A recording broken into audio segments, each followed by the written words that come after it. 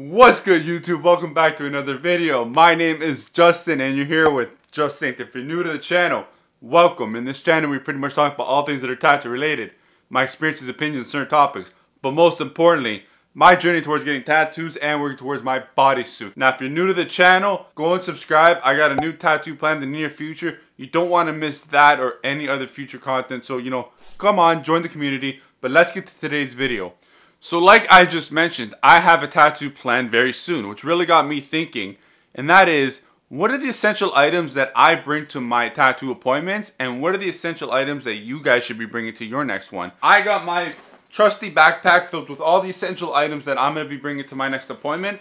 These items are really going to help make your life better, make the artist's lives better, and make the whole experience of that tattoo a lot better. Let's get into the backpack, let's get to it, let's go.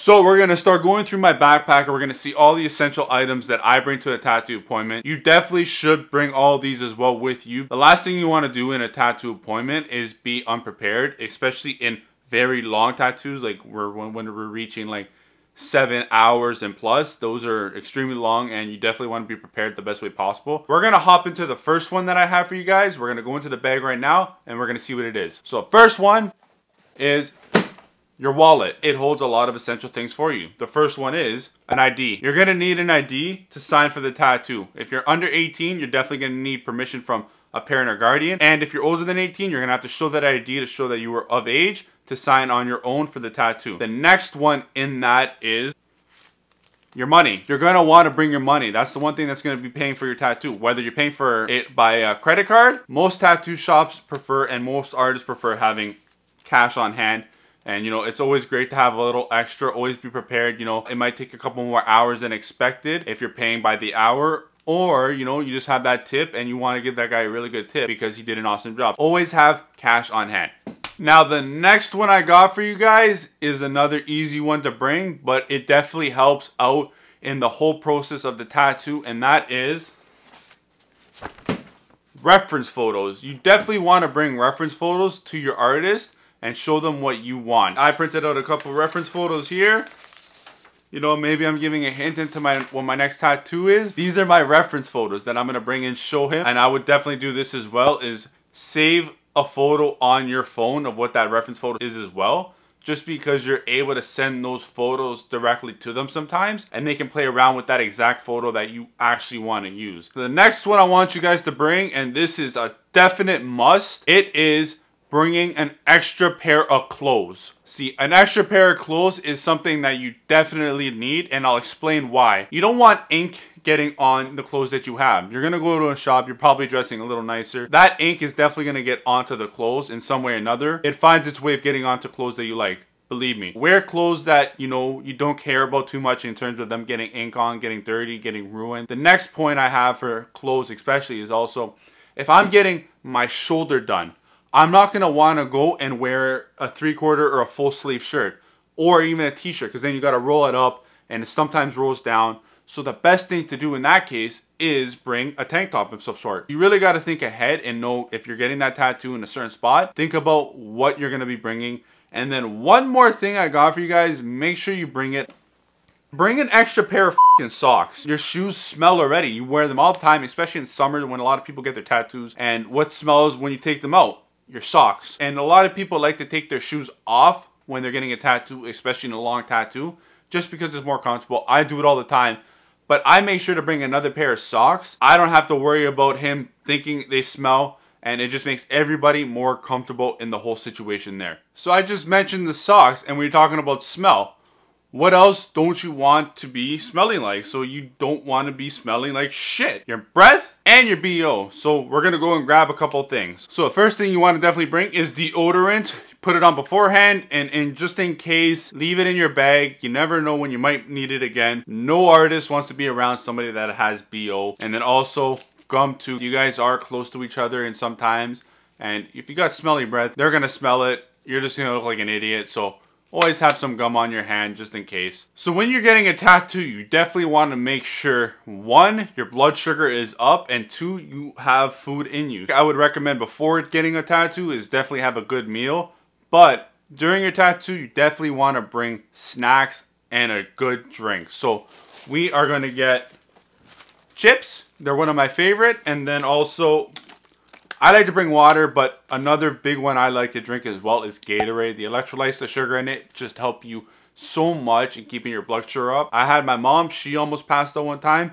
It is not a fun experience. You go white as a ghost, and you run the risk in some chances of not being able to finish the tattoo because of that reason. It's always good to have these with you, whatever one you want.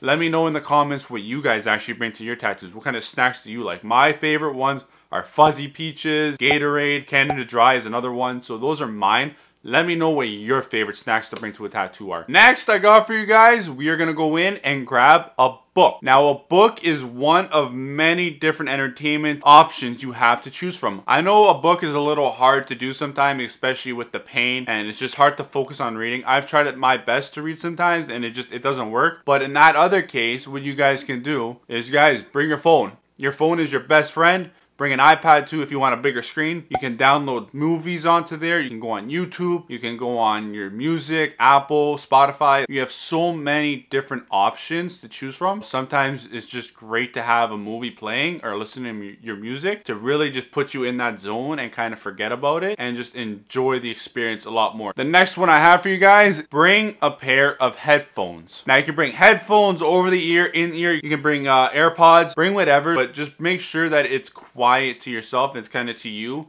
It's less distracting to him, and you're kind of put in your own world. Make sure you bring an extra long cable to charge your phone. So why I say extra long is because sometimes the outlets aren't close to where the chair is. Be prepared. If it's a little further away, you have that extra length in the cable to kind of reach.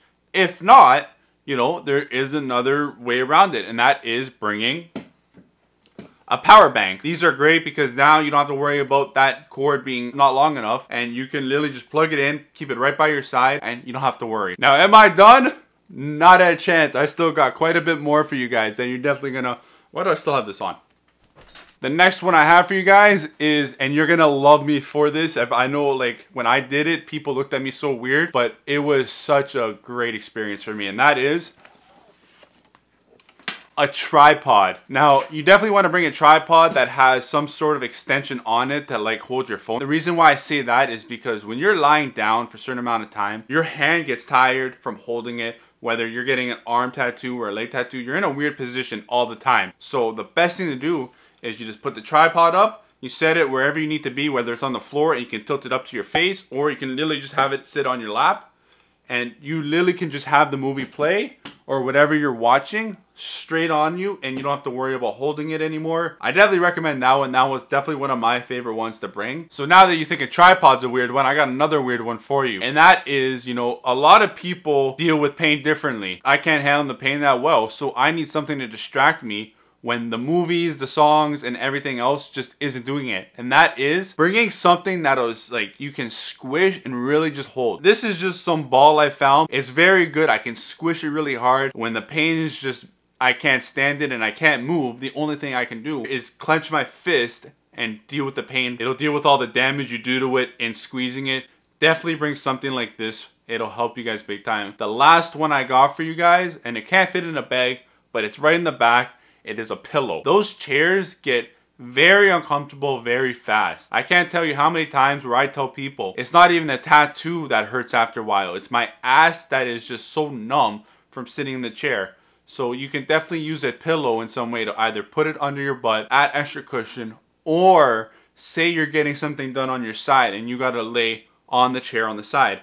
You can put the pillow in between your leg. You can put it under your hip, or even just under your ribs or somewhere to help add to the posture and create a more comfortable position for yourself. Let me know, guys, if I missed anything that you should be bringing to a tattoo. I listed quite a bit, and you know, it just definitely makes the whole experience, bringing all these things to your tattoo appointment, so much more pleasant and enjoyable. Let me know if I missed anything. Give the video a big thumbs up if you think it brought you some knowledge or something that you didn't know before.